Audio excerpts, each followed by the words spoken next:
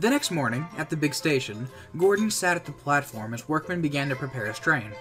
At the other end of the station, he saw the express coaches. They glistened in the sunlight as they waited for Henry.